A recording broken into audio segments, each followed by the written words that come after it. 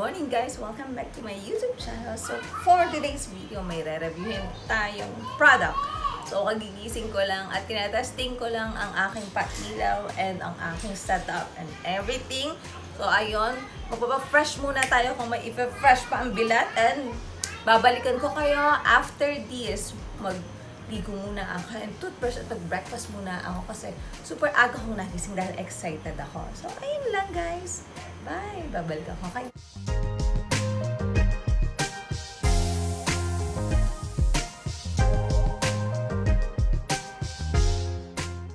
Hey everyone! Welcome back sa aking YouTube channel. So, for today's video, i-review natin itong bagong product ng Minimeli Cosmetic. So, Minimeli Cosmetic is brand din ng Sales Lady. Kinontak ako ng Sales Lady na meron daw silang bagong brand na ini-launch and pinapa-review nila to sa akin. Ito yung mga products na pinadala sa akin and today, i-review natin yung foundation nila. So, pinadalhan nila ako ng 4 na shade and titingnan natin kung kumusta ba ang performance nila. Kaya nakakatuwa ang packaging pero hindi pa natin sure kung kumusta ang performance. So, ayun.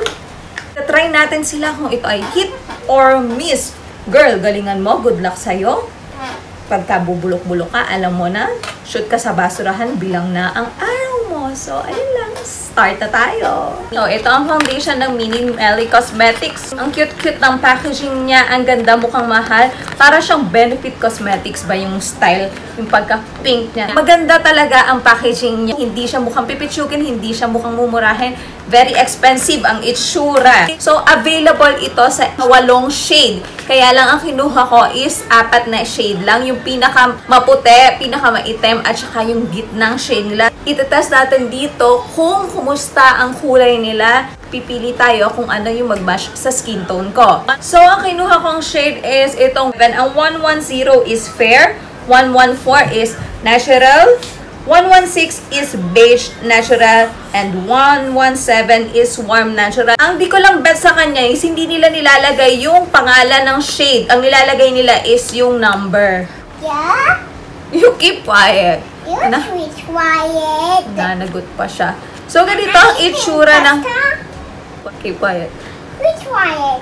So, ganito ang itsura ng packaging niya. At nandito yung product claims niya. Ito yung shelf life after opening is about 12 months and not tested on animals and 20 ml siya. Nandito yung manufacturing date at expiration date. So, ang product claims niya is ito daw ay nakaka-cover ng skin blemishes at saka nagiging invisible yung pores and long-lasting after applying makeup.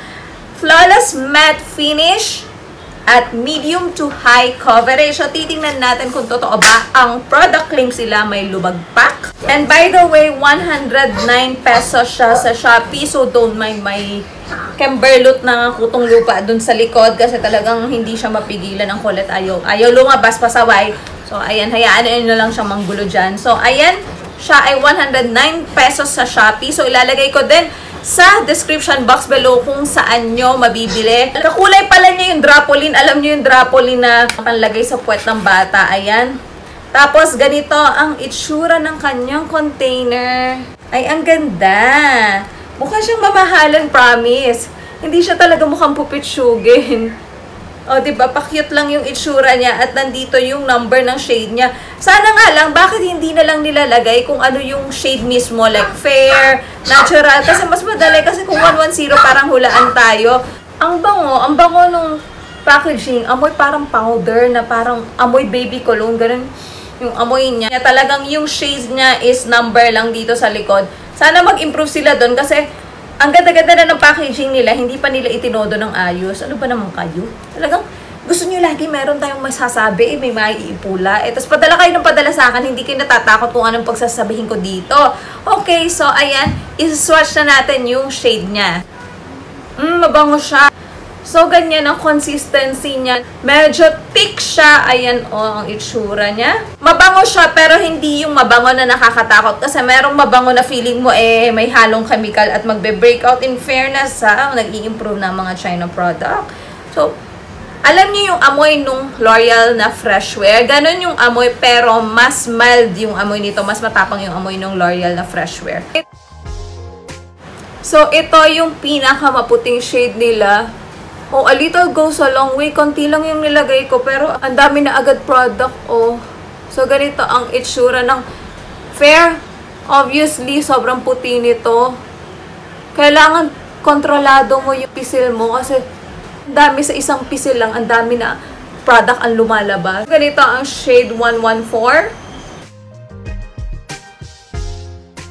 Ito ang itsura ng beige natural 116. So, ito yung shade ng fair, yung 110, 114, 116, at 117. So, ayun, pipiliin ko kung ano yung akma na shade for me. So, ito obviously masyadong maputi. Titingnan natin, i-blend ko muna sa mukha ko kung alin yung magdi-disappear, yun yung tamang shade for me. Ayan, nag-moisturize ako at nag-prime na ako ng aking face. Ang ginamit ko munang primer yung subok ko na, yung Benefit Professional Hydrate Primer dahil subok ko na siya, kaya alam ko na yung performance nun. So, dito natin malalaman kung kumusta naman ang performance nitong foundation na to. Ang napili kong shade is yung 116. Dito muna sa kabila para makita nyo yung pinagkaiba. So, gagamitan ko siya ng beauty blender. Sa totoo lang ha, matipid to kasi a little goes a long way. Madali siyang i-blend, hindi naman siya nagpapatsye-patsye. Hindi nagsasettle kung saan-saan. Natakpan naman niya yung mga redness ko. So, ito yung merong foundation na ito ay yung wala pa. Tamang-tama lang sa akin yung shade na 116. Oh, malakas makakinis in fairness at madali siyang i-blend. Yung mga foundation kasi na may pagka-thick ang consistency nila, madali silang mag-settle sa skin. Ito, hindi. Kaya may time ka para i-blend siya ng maayos. Wala talaga akong problema sa blending niya kasi may mga foundation na pag binlend mo is hindi siya kumakapit sa skin. May mga foundation na gano'n.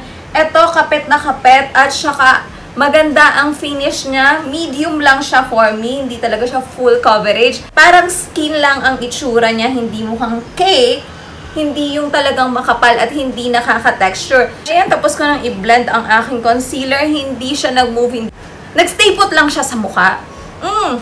Nai-impress ako, pero titingnan natin kung long-lasting ba siya. Kasi ang claim nitong product na ito ay long-lasting daw. So, ayun, tapos na akong mag-makeup and i-wear test ko na siya. So, titingnan natin kung hanggang saan ang kayang ilaban nitong Minimeli foundation. Titingnan natin kung talaga ba siya ipalaban dahil maganda na ang first impression ko sa kanya. Natutuwa talaga ako sa kanya kasi hindi siya nakaka-enhance ng texture at nakaka-enhance ng fine lines. Hindi din siya nagsasettle sa fine lines kasi meron na akong problema under my eye. Yung ibang foundation, sumisiksik sila sa fine lines ko. Ito hindi. Kaya talagang natutuwa ako kasi girl, nagpapabiba siya. So, ayun, later, titingnan natin kung talagang hanggang saan ang kakayanan nitong foundation nila. Ganito ang itsura niya sa arawan. Wala tong ring light, ha. Ito ay, lang, sikat lang ng araw. So, ganito ang itsura ng foundation na to. Ayun, nagbalik na ako at ilang oras na, 8 oras ko na siyang suot sa aking mukha. And obviously, haggard na ako at nagmamantika.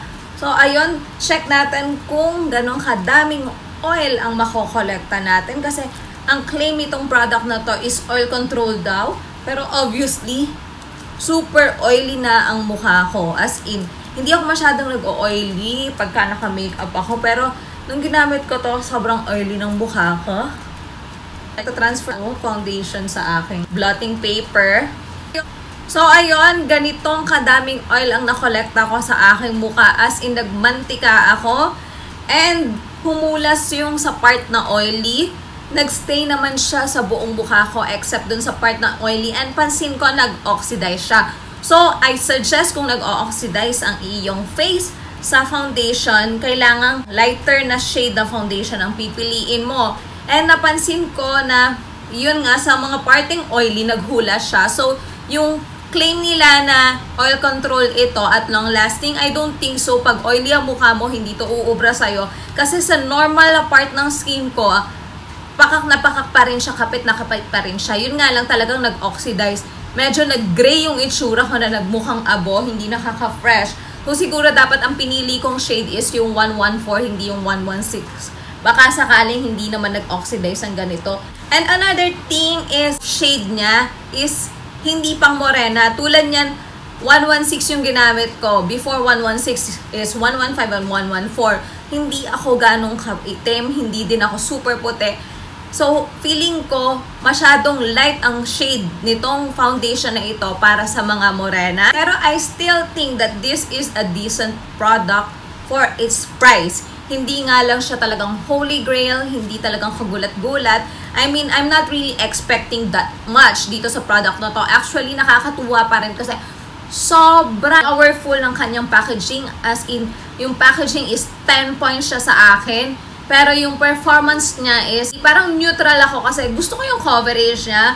Gusto ko yung hindi niya pagsisettle sa fine lines. Kaya lang nagki-crease siya sa mga oily part ng skin. At yun talaga nag-o-oxidize siya. So yun lang yung masasabi ko dito sa product na ito. Do I recommend it? I think i-recommend ko siya sa mga taong hindi oily ang skin to. So ayun lang guys ang masasabi ko sa foundation na ito. I still recommend it. Kaya lang pagka oily ang mukha mo, yung super oily talaga, I don't think this is good for you. Kasi okay naman siya sa normal part ng skin ko. Hindi naman siya talaga nag-move, hindi siya humulas, yun nga lang talaga nag-oxidize. So, yun lang guys. Sana ay makatulong sa inyo ang aking review. Subscribe to my YouTube channel kung hindi ka pa nagsusubscribe. So, ayan, bye and good night!